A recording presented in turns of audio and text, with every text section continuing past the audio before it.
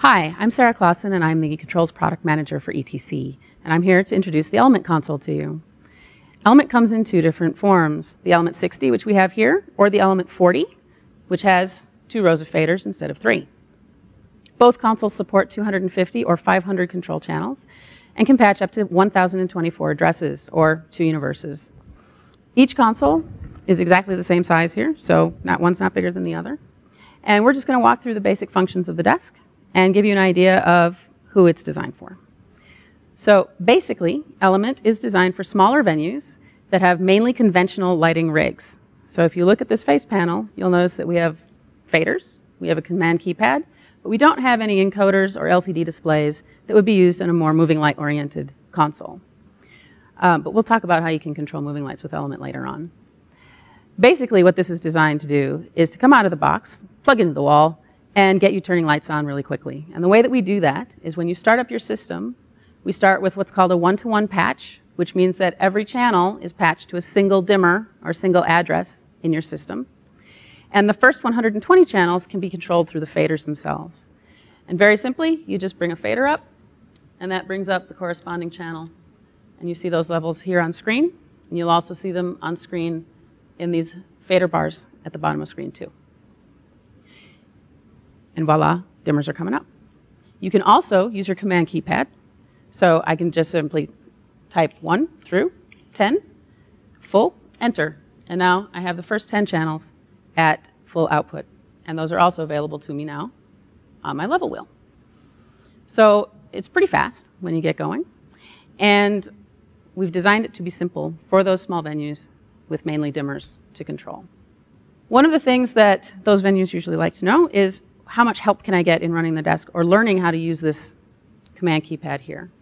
And the way that we do that is through a number of features. One is the command prompts above the command line. Those will basically follow your typing and give you a hint as to what the console expects you to do next. So if I clear the line, it's going to say select channel numbers. So if I type 1, it says channel 1 already right there on the command line. As soon as I hit at, the next thing that the console expects me to do is to enter an intensity level and then press enter. So if I say 75, enter, I've just set channel 1 to an output level of 75%. So that's one way that we help you to get comfortable with the system. The other thing is to have a help system in the desk. So basically all I have to do is hit the help key and press the go button, and it tells me right on screen what the go button does, and in some cases how I might use that key. The other thing we can do is we invite you to join our online community forums at our website, www.etcconnect.com, where you can ask questions and get answers basically from users all around the world using our Element or Ion or EOS consoles. And they're a very helpful lot, so I welcome you to join us in our forums. So that's the very basic stuff. Lights on easy, command keypad, level wheel, help system. Once you get those levels onto your stage, you might want to record them somewhere so that you can play them back easily. And the way we do that is very simple again. If you just want to put that look onto a single fader, simply record, hit a bump button on a submaster fader, and then I can go to a blackout here, like magic, and bring that look back up on a submaster fader. So the Element 60 console gives you 20 faders that are always submasters. These top 2 rows can operate in the channels mode, which is what it is when you take it out of the box. And then we have this 4-position switch, which allows you to page those 40 faders from channels 1 through 40 to 41 through 80 to 81 through 120, and then ultimately down into submaster mode, where we get 60 submaster faders all at one time. And then I can just flip back to channel mode just that easily. If I have an Element 40 console, it's like having these 2 rows. So if I want to get to my submasters, I just flip the switch to submaster mode, and then those 40 faders become available to me as submasters. And then I can flip back and have my channel control again. So it's quite simple. If I like this look, but I prefer, instead of bringing up faders to play them back, I want to play them back with crossfade timing, that would be writing cues, and that's what that go button's for. So I already wrote some cues before, so we'd have something to look at. But if I want to record this look that we have here into my cue list, it's very simple. I already have 7 cues. I'll just say record 8, enter. And now this look has been recorded into my cue list so I can play it back with a timed fade. Very simply, we'll go back to the top of my list, go to cue 1, enter. And that will fade me back to where my show starts. And then my go button can be used very simply to start those fades happening one after the other using the timing that's been recorded on each of those cues. So Element is designed to get your show going relatively fast. What we haven't talked about is what happens if you've added conventional motorized accessories, LED fixtures, or a small number of moving lights to your rig. Element does have tools on board that you can use to control those things. And what we call them is the on-demand moving light controls. So I've already patched in some moving lights. So I'll select one now. It's at channel 201. So 201, enter. And you'll notice that my screen has changed. Now I can see all of the different things that channel 201 can do. Channel 201 is one moving light. Channel 202 is another moving light. So if you're familiar with our older consoles, a 20-channel fixture would actually take 20 control channels. In Element, as with Ion and EOS, each individual channel can contain all of those different parameters that a moving light has.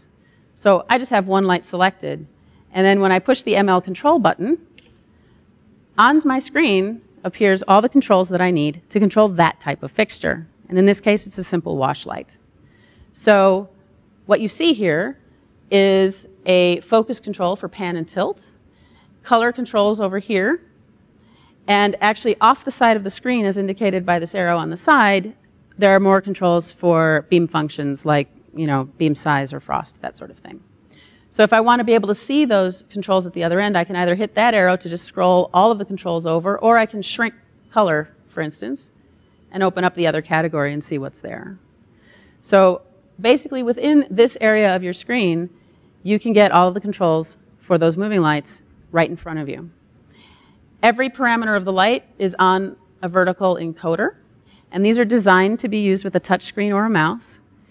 And it's very simple. You click and hold, and the encoder will move. And the farther away from the center line that you click, the faster the encoder is going to move. The closer you are to the center line that you click, the slower it's going to move. So you can have some coarse and fine control that way. For pan and tilt, if you notice the crosshair over here, that's showing us absolute pan and tilt information. So my tilt line is on the vertical axis, and my pan line here is on the horizontal axis. And I can, in fact, just click and drag that fixture around the stage using that crosshair. Or I can adjust pan and tilt individually. Every single category and parameter has a little home key. It looks like a house. Yes, I know, cute. And so if I hit that key, that will take my pan and tilt, for instance, back to the 50-50 position. We'll close that one up and talk about color, because color is more fun. So Element has a color picker. In this case, the black line that you see is a representation of the color space of the fixture I have selected. So it kind of knows what kind of colors this fixture can make. And I can just pick a color by clicking within that space. And then the fixture itself is going to be set to those color values. Or I have encoders, so I can manipulate those parameters individually if I want. This fixture also has a color wheel. And when you have a color wheel or a gel scroller, what you'll see is little color tiles and a text name for which color is in which frame of that wheel. So if I home my color that way and I want to send it to the red filter as opposed to mixing a red, I can just click that button and it goes. So those are the basics of the moving light controls. And yes, it does require either a touchscreen or a mouse. We have a touchscreen here, but it could just be a regular monitor with an attached USB mouse. Perfectly fine.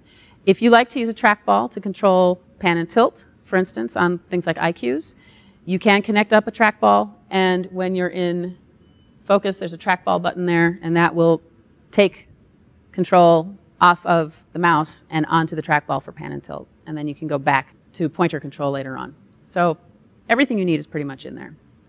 Additionally, these buttons at the bottom can be used to record what are called palettes. You have 4 different types: intensity, focus, color, and beam. And you can think of those as favorite positions. Once you get the light set somewhere that you like and you want to be able to recall that quickly, you can record it to one of those buttons so that instead of having to recreate it, you just select the lights, push the button, and the lights go right back to that spot. And if you don't have moving lights, and you're never going to get moving lights, if you don't push that button, you'll never see those tools.